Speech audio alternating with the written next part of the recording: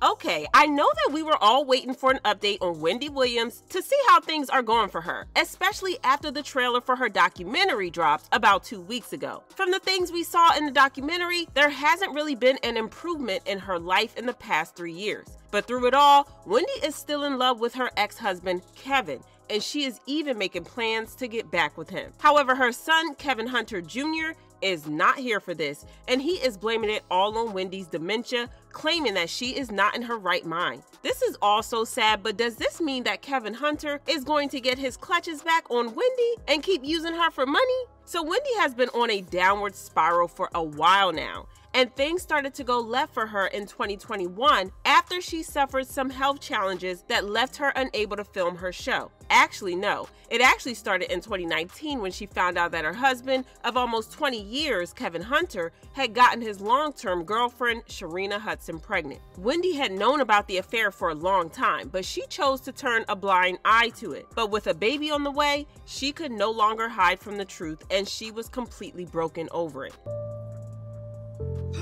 I had nobody again to talk to, but the times now were even deeper than they ever were in my life.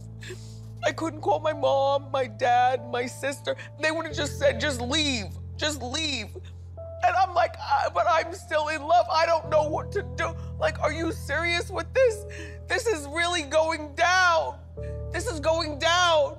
She eventually made up her mind to file for divorce and leave Kevin because she wasn't about to play stepmother in her own marriage. And she wasn't just about to leave the marriage like that, so she got Kevin fired from his job on The Wendy Show on the same day that she served him divorce papers. You know, I don't recommend that you work with your husband because I made him my manager, and then when I decided to divorce him, he had to be fired.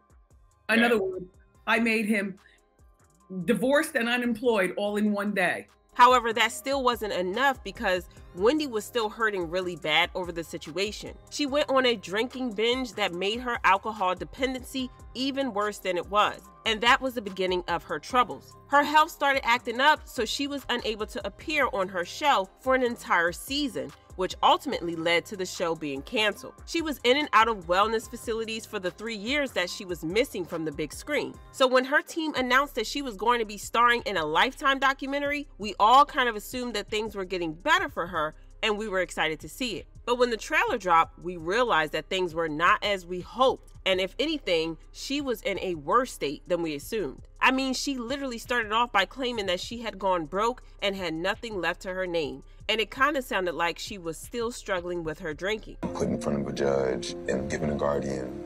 That was when they took her away from us. I have no money, and I'm gonna tell you something. If it happens to me, it could happen to you. As her family, we were all sitting on the sidelines watching, and she was crying out for help. Did you drink this whole thing today? Keep it there. Okay. Keep it there. Her son Kevin Jr. also appeared in the trailer, and he hinted that her court-ordered guardian wasn't doing their job and was leaving Wendy vulnerable to be taken advantage of by the greedy people who surrounded her. I feel like the guardian has not done a good job of protecting my mom. My life. My life. Right now, she's weak and vulnerable, and she needs to be around people who aren't going to take advantage of that. Now, that documentary was filmed back in 2022, so naturally fans assumed that she had been getting better in the time that had passed since. But unfortunately, this isn't the case according to new reports from her medical team. Her doctor announced that she had been diagnosed with dementia and released a statement saying, in 2023, after undergoing a battery of medical tests, Wendy was officially diagnosed with primary progressive aphasia and frontotemporal dementia. Her symptoms, which combined impact her language and communication, behavior, and cognitive functions, have already presented significant hurdles in Wendy's life. Tasha K revealed this back in 2021, but nobody paid her any attention because y'all know that Tasha K stays making up fake news for clout. I'm just gonna put it out here. Wendy done. Wendy done. Wendy is done. And she has early stages of dementia. At the time, her brother Tommy denied the allegations, claiming that Wendy didn't have dementia. He said, "We haven't had any alerts like that, and I haven't seen anything like that, or have had conversations with her that would lead me to believe that. We routinely go up and check on Wendy, so no, we don't have any concerns concerning her mental state. It's all physical. To be fair, her doctors did say that she was only diagnosed last year, so technically her brother wasn't lying. But the dementia isn't the only concerning news that we're hearing, because according to her sister and niece, Wendy's guardian has completely shut her family out of her life, and they haven't seen her in a long time. Her sister, Wanda Finney, claimed that the last time her family had seen her was in 2021, saying when she was in Florida, there were a number of people involved.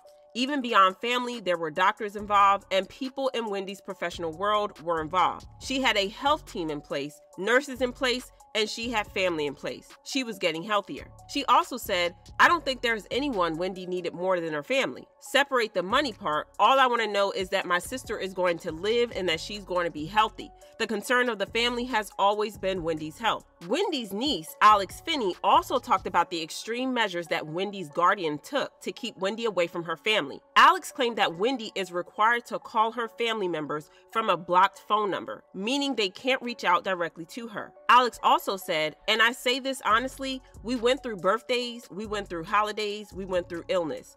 There was a period when my grandfather was in the hospital. There was no way to contact her and let her know what was going on with her 93-year-old father." This is concerning on so many levels and kind of heartbreaking. With all Wendy is going through, she needs her family to be around her, but her guardian has other ideas, even if it's unclear how exactly that's benefiting her. But the real heartbreaking part here is that even after all this time, with everything that Kevin Hunter put her through, Wendy is still hopelessly in love with him. In a snippet from the documentary, we see her having a conversation with Blac Chyna, but it's clear that Wendy couldn't follow the conversation, and she insisted that her real name is Wendy Hunter, not Williams. Because even when I was going through my darkest times, like, you never used that against me. You know what I mean? And that's how you know that the love is like genuine and it's always gonna be there, you know, and I'm always be here for you, like straight up. You can call my phone whenever. I'm so serious. And I think I'm gonna be back and forth from New York, so I'm gonna be coming to see you more. But my real name is Wendy Hunter. Hunter. Yep. Mm-hmm. And I'm divorced. Yes. He's got no money. Yeah. But it's not only that, because her son, Kevin Hunter Jr., just came out to say that Wendy has been asking for Kevin, saying that she wanted to go back to her man. Because of her dementia, she has issues with her memories and believes that she is still married to Kevin. She no longer remembers what went down and how Kevin did her dirty, and all she wants is her man. Junior finds this incredibly sad because he is extremely protective of his mom, and the last thing he wants is for her to get back with Kevin, because Junior can't put it past Kevin to try to worm his way back into Wendy's graces and use her. Fans left comments saying, "Sad to see Wendy going through what she's going through, but just know Wendy was that girl, been that girl, and will forever be that girl. Wendy is like this because of Kevin. That whole Kevin and baby saga was the beginning of her end, unfortunately." And I honestly think Wendy's heartbreak behind that man cheating sent her down a spiral. Still to this day, even with late onset dementia, she's still mentioning that divorce and Kevin. This is just so sad, but y'all drop your thoughts in the comments, then check out this next video.